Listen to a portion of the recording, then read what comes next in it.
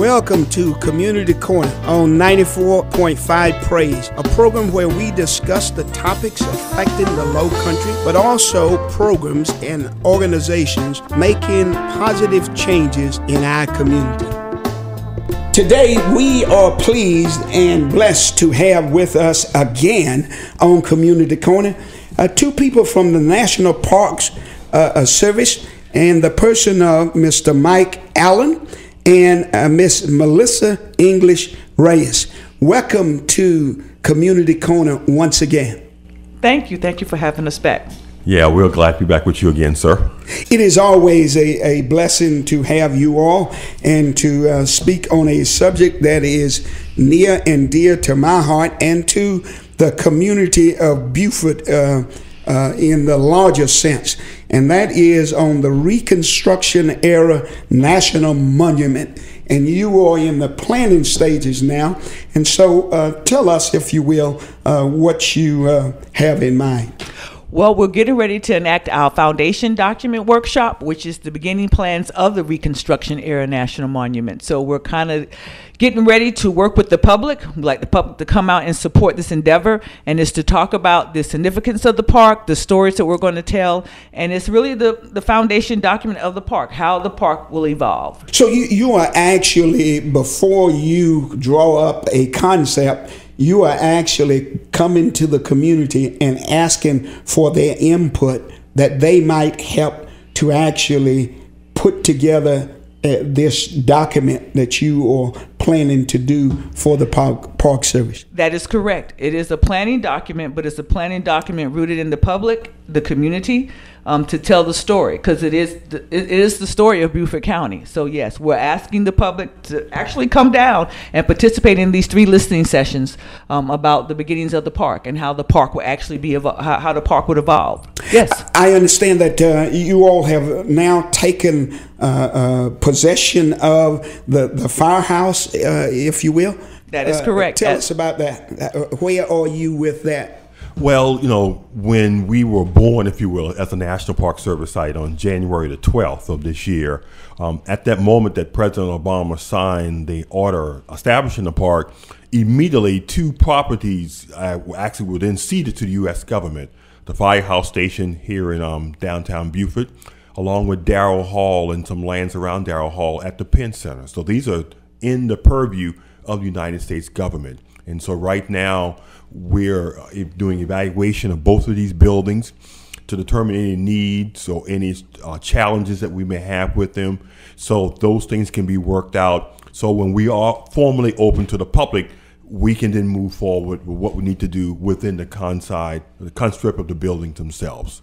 Now, will you have an office in one of the 2 of these places? Yes, the National Park Service headquarters for Reconstruction era National Monument will be the old firehouse. That's where park management will be.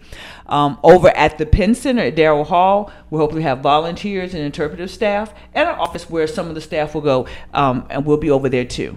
But the visitor center, or as we call this the visitor contact station, will be at downtown Beaufort. Well, and I know Beaufort is happy about that. You are scheduled to have meetings on, I believe, the 24th, 25th, and the 27th of this month. Is that correct? Yes, we've reached out to the community and through a partnership opportunity, one with the Penn Center. So our first meeting will be on the evening of Monday, July the 24th, starting at 7:00 p.m. through 9 p.m. On the campus of Penn Center at Fazell Hall. So we definitely, for those who want to make one of the meetings, that's the first one. The next night, Tuesday, July the 25th, between 6:30 p.m. and 8:30 p.m., we will have our second meeting in the town hall of the town of Port Royal. So individuals who would like to also attend that meeting, we welcome you to come there.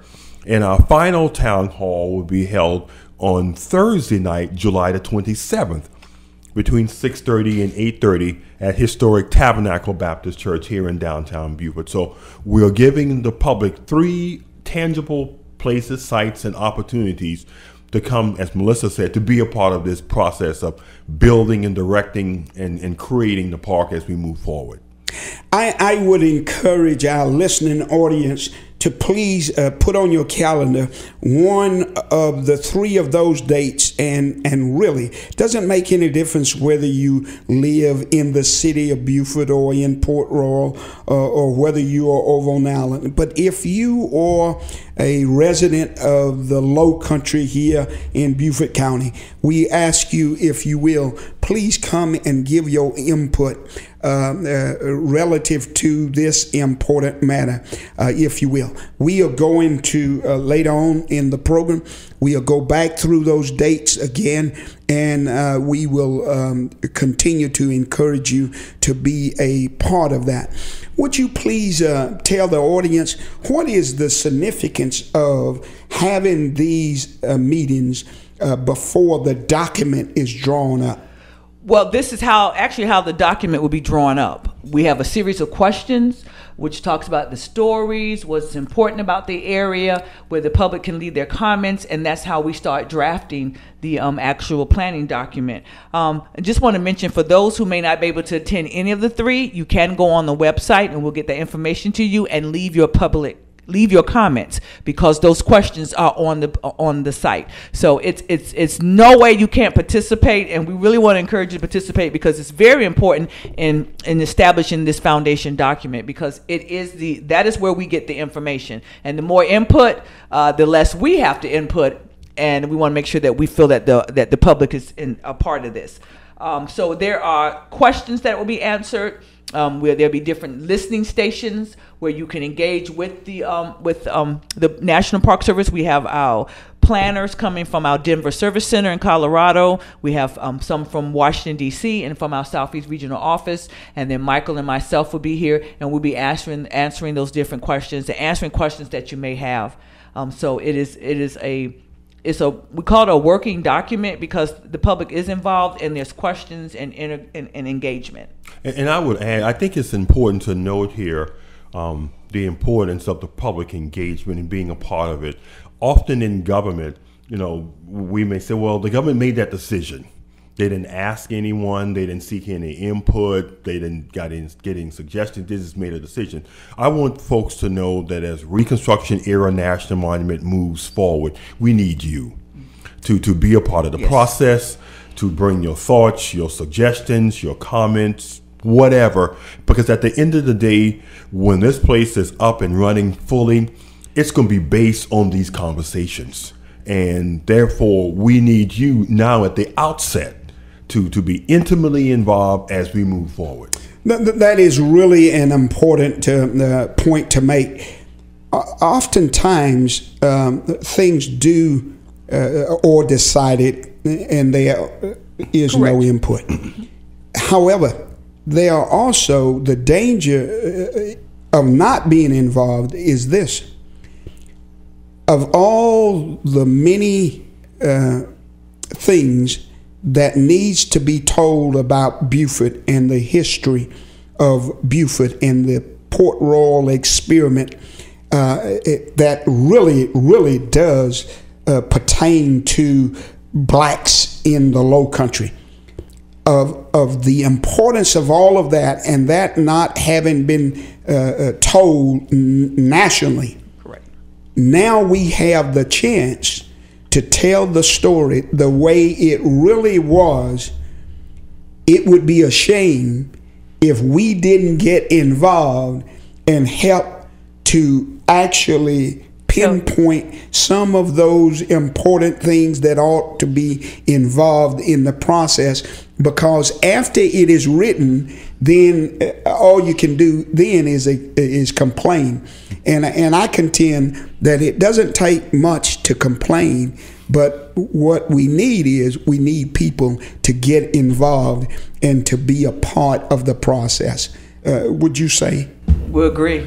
Yeah, we really do, and it is important. This is this is not done just for Reconstruction. It's done for all our new parks, and it's done for all our previous parks. It's a goal for the National Park Service through these foundation documents to have public input and comment and suggestions on our national parks. It is your national park. It's not mine. It is mine, but not while I'm working, but yes, it is. And then again, it also shows an investment that we as an agency are are investing our time and energy in the public to listen to them. And on the flip side, it's an investment by the public to also give their time and attention to this here as well. So it's a win-win for all of us. You know, this has been on the drawing board really for the last 17 years. And probably a small group of individuals have really been the one that's been kind of carrying this now. But now we're in this national spotlight. It's important to more people be at the table. And these 3 meetings we just highlighted gives us this opportunity to have that open public discussion. And again, I simply encouraged everyone to get involved in the process. And as we go through this conversation, I will again remind everyone again how important it is to actually be a part of this process. We talked earlier, and there was a question or a statement about someone asking you the question of, are you going to talk about in the process, will you talk about the plantation owners who fled and left their plantations, during the war? And I would think that would be a no-brainer almost, that you absolutely have to address it. What is the thought? Well, you know, between the two of us, we've worked a number of years with the National Park Service where sensitivity was a central tenet of the work that we had to do, whether it's Dr. King and her work there, my work at Fort Sumter, her work at Selma, my work with Gullah Geechee. All of these stories are part of our American experience, had to do sometime with a sensitive storyline. Yes, in order for Reconstruction to be born here in Port Royal in the Beaufort community, white plantation owners left. Their leaving created the atmosphere for this event to take place here. So how can we have a conversation about an event that took place if we didn't talk about part of the catalyst that allowed the event to take place? And so I realized that, you know, we have to talk about all of those who are involved in this process. The good, the bad, the ugly. And we also have to tell what we call in the Park Service multiple points of view. So we had to tell it from the slaves to the free slaves to the plantation owners and them coming back. So it's a full story. You tell it boldly, accurately, and truthfully. And you have to tell those stories because, again, that's what makes us America. It doesn't, these are the stories. And we had to tell about the plantation owners because it was their home and they left because of the Union occupation, and then they came back. So it's all part of that story. It's the story of talking about how the Port Royal experiment worked and how it didn't work, how it was the dress rehearsal for the full Reconstruction. And yes, we had to tell that story. I understand why you are the superintendent of this process because you're so right. It wouldn't be of the value that it is if we left some important part out. Right. And that is the problem with American history today, is that there so much that has been left out because it made someone uncomfortable or whatever the situation is. But history is about the past. Yes. And so I would just challenge people to look at history for what it is, and that is the facts of what has already happened. It does not mean that it governs the way we are today or our future, but we ought to be able to look back and learn from it and be able to have a conversation about it because it is truth. And one of the things I've said, in at least over the last decade or so, we cannot afford to demonize the calendar.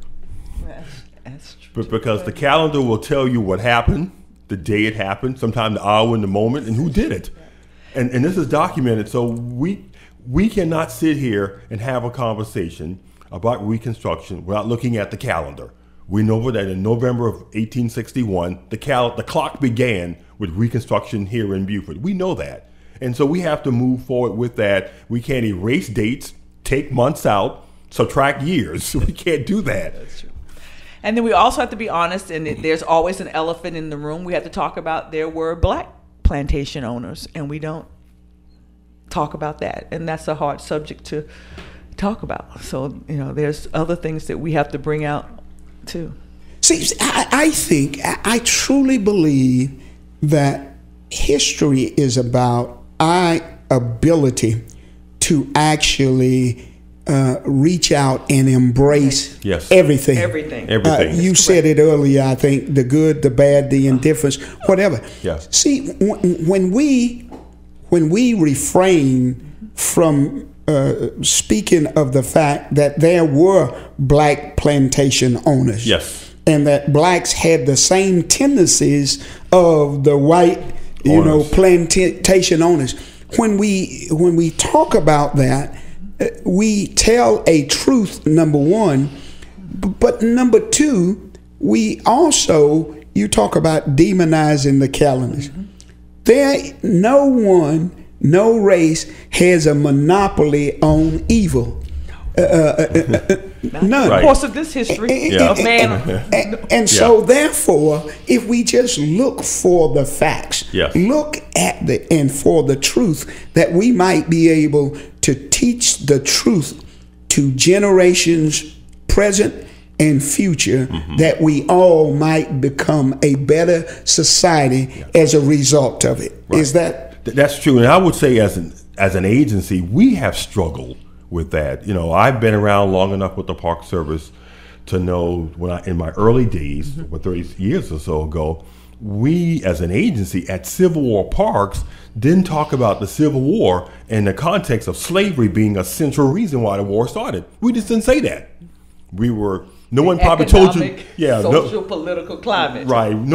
The supervisor didn't tell you not to say it, but the atmosphere was there that you knew you should not say it. And the script that was written, might have not been in pen and paper, but the script that was written was understood based upon the language that everybody above you used. Right. Yes. It lets you know what the parameters were. That is correct. And so therefore it was left out. Yes. And thereby we have generations of young people who really do not know the truth of American history because it has been slanted away from the truth, because it made someone feel uncomfortable. Right. I detest that word really almost, because it is always, I'm uncomfortable with that. Well, what is it that makes you uncomfortable about the truth? Yeah. I've heard that so many times. I think, and we really rationalize it. Yeah. And I think we say, people say, there are some people who say, we are a Christian nation. Well, that's debatable. But if you are a Christian, then your Christianity is based on truth. Right. And treatment. And so why would we ever be uncomfortable with truth? And I think for us as an agency, we have examined how history is presented to the American public at home, maybe in a church setting, perhaps in an educational school setting, and then you have the National Park Service. And we realize that on many occasions, we may be ahead of the other three because they are uncomfortable. And for a while, sometimes we have been uncomfortable. So for me, and I know for Melissa, we do not see this journey as an uncomfortable journey. I don't. I know she doesn't. No. I can tell that you basically eat, sleep, and breathe the National Park Service and what you do. You are doing something that you really enjoy doing, of which I think is of great importance. That you really do enjoy doing it, and not only do you enjoy doing it, but you have a great sense of pride in what you are doing. And this is a subject and an area that there really is a personal pride that you get from this. Am I right? Correct. First I get to talk about my hometown, the home state I grew up in, and conversation or a story that never was told well in the history books. And so I get to do this through my Park Service career. I get to come home and do this. And it's just been an honor to work at these different parks, and whether they were, I've never worked at a Civil War park. I've worked at a Revolutionary War park, and I did some natural parks, and I've done Hispanic parks. So I've got to do a little bit of history and learn a little bit more about myself in the context of America. And I've got to teach people, even my family. I didn't know about the National Park Service. I was kind of plucked to work at the National Park Service. I said, this is a great job. And it's been an honor and a privilege. I always tell people, this is my calling. What I do, this, you know, you find your job. I've never had a job. I've had a career.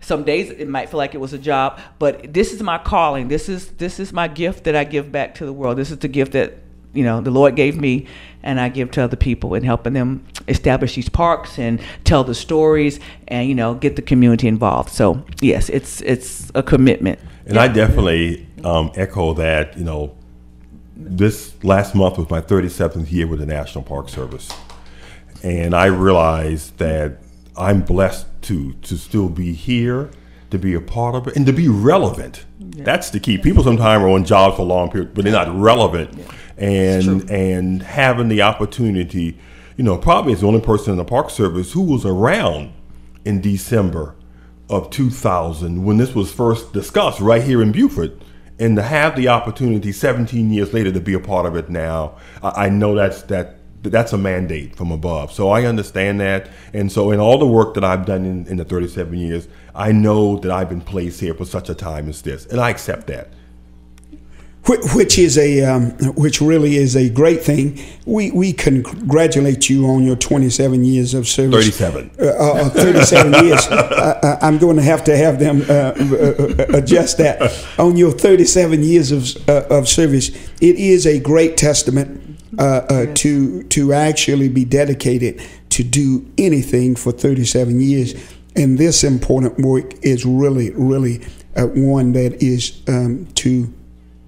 to be admired, if you will, because there are just so many things that the park services do that really is a great benefit to society. And what you are doing and putting together here now, I think it will go a long way and will speak volumes in the future to what was doing this time by the approval of the first black president of the United States of America.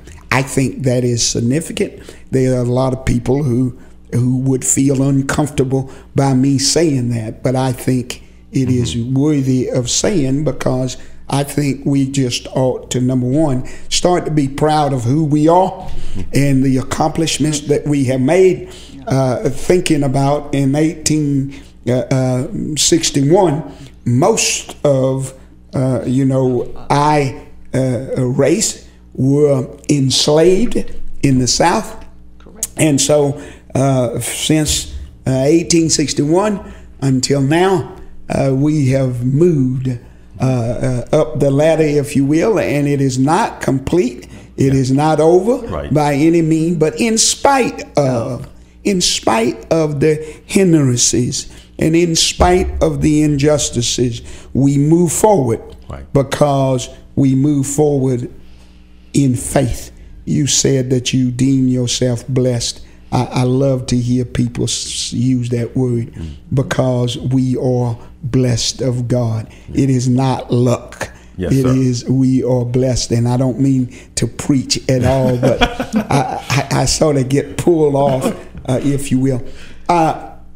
This quest of us learning history and where blacks stand in history, I think it is an important process. I believe it is a process. I told you earlier, we took 73 young people 2 weeks ago up to D.C. and for 2 days we were in the African American Museum and Culture Center, and that was a sight to behold. It really was a sight to behold. I can't tell you how many times tears came to my eyes, but it was just a great experience, not just for the young people, but I think I benefited as much as anyone. But that's a part of this process that we are going through in America as African Americans, because we never had the opportunity. Mm-hmm. It did not exist before. And so I salute the efforts that you all are making to make this a reality. And so I'm going to stop and let you interject, if you will, and tell me what your thoughts are. Well, I grew up in a small town here in South Carolina, King Street. During the era of Reconstruction, Stephen Swales was the mayor of was the mayor of King Street, South Carolina. That wasn't taught to me in elementary, middle, or high school. Not until I got to college did I know that. Stephen Swales lived for a while here in Beaufort because he was a member of the 54th Massachusetts Regiment.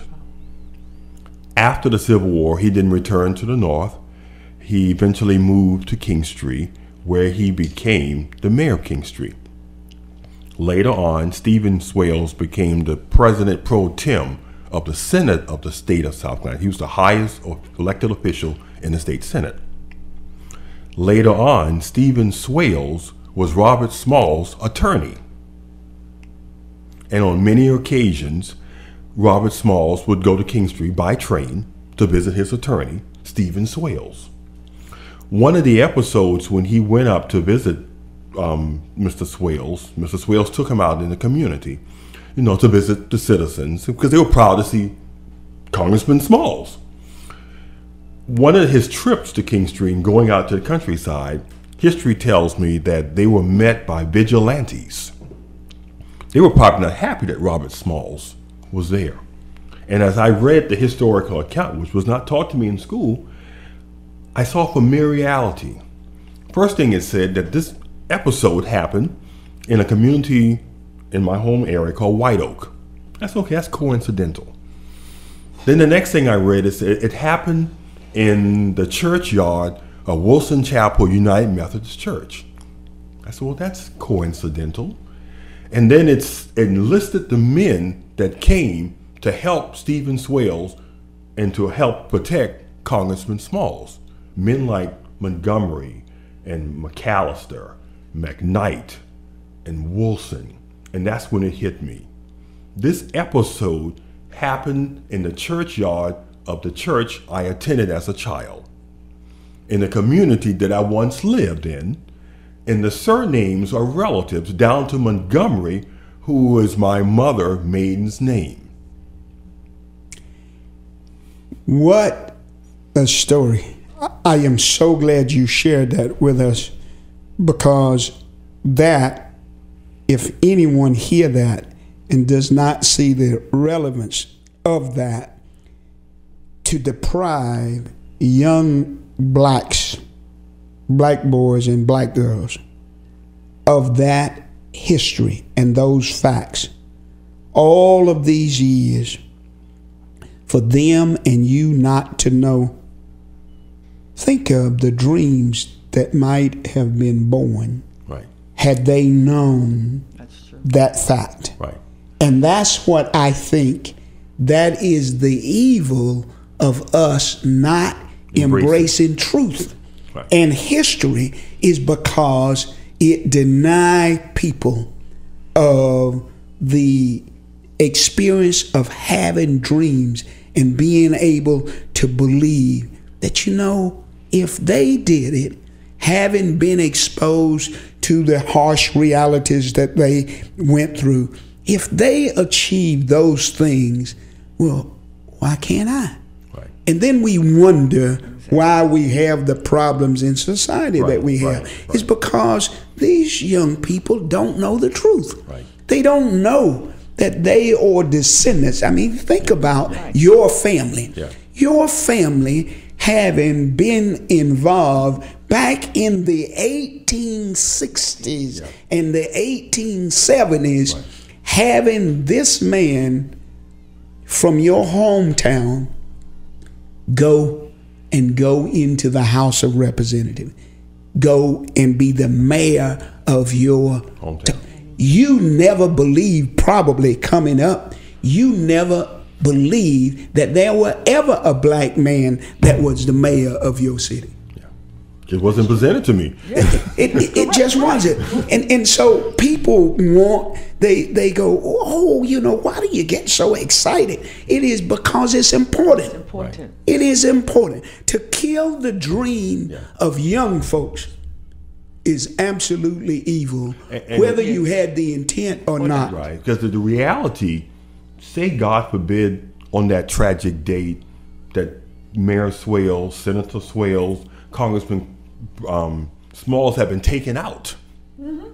Yeah.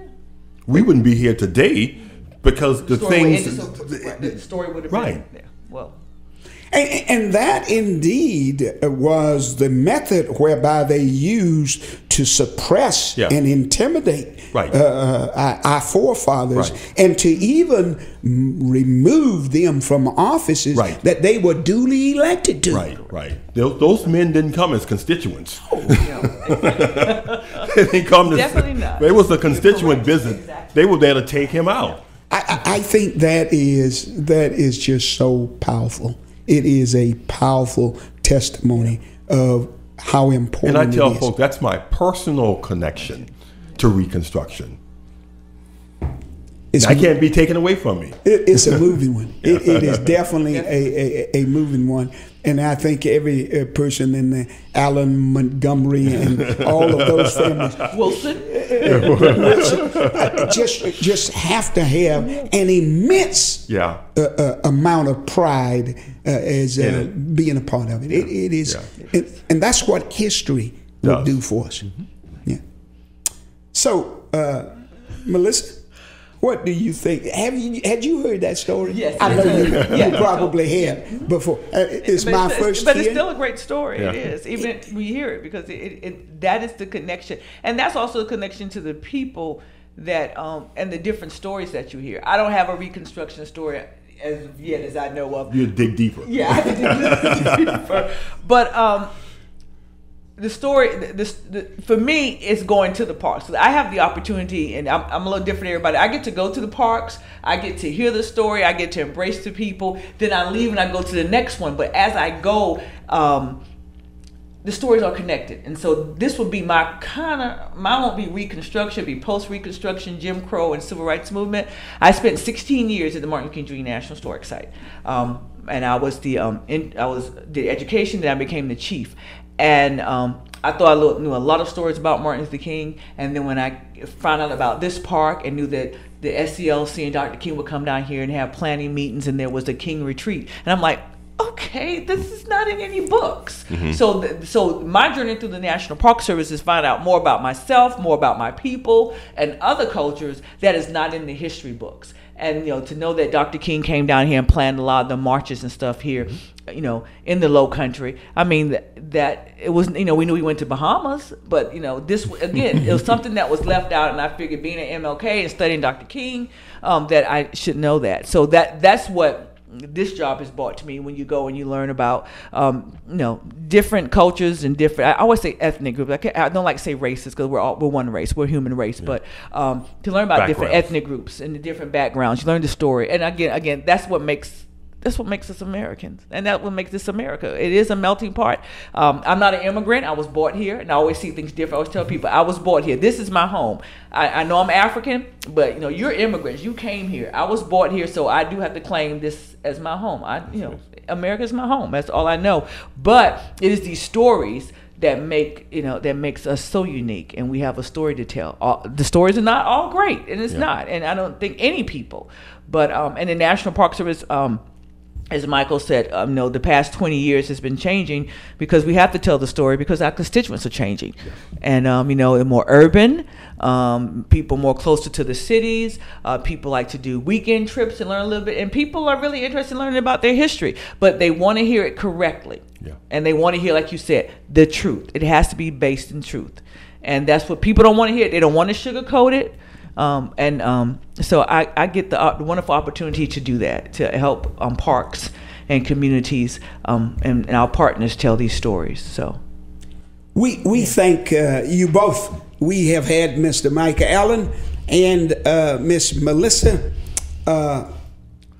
English, who is in the process of actually having open houses, and they are going to tell you again about the dates and the time, but the first one will be over at Penn Center, and then it'll go to Port Royal, and then back to here in Beaufort to the historic Tabernacle Baptist Church, and they are going to now give you the timeline of those meetings. And again, I encourage each and every one of us to attend one of those 3 meetings.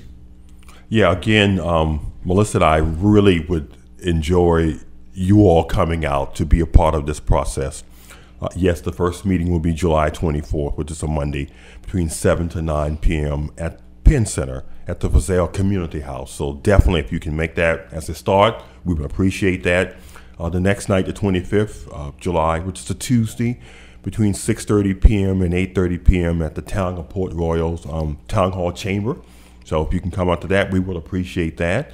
And finally, again, our last meeting will be on the July 27th, which is a Thursday, between 6:30 p.m. and 8:30 p.m. at Historic Tabernacle Baptist in downtown Beaufort. And again, for those who may not be able to make any of the meeting physically, you are not left out. If you go to our website online, you will be able to visit a section of that website that will allow you to leave your comments, thoughts, and suggestions there. So to be honest, there's no excuse. That's a simple way I can say it. Yes. It has been our pleasure to have you on Community Corner. We thank you. It is always a pleasure to have a conversation with you. And today on this important subject, we support you in your efforts, both here, the radio station, and our church family. We promote you highly because you are doing great work. God bless you. Thank you. Thank you. Thank you for joining us for Community Corner on 94.5 Praise. And don't forget to join us every Thursday at 7 o'clock for the latest in community programs and highlights. If you want more information on today's topics or guests, you can find it on our website at praise945.com. May the peace and blessings of the Lord be yours.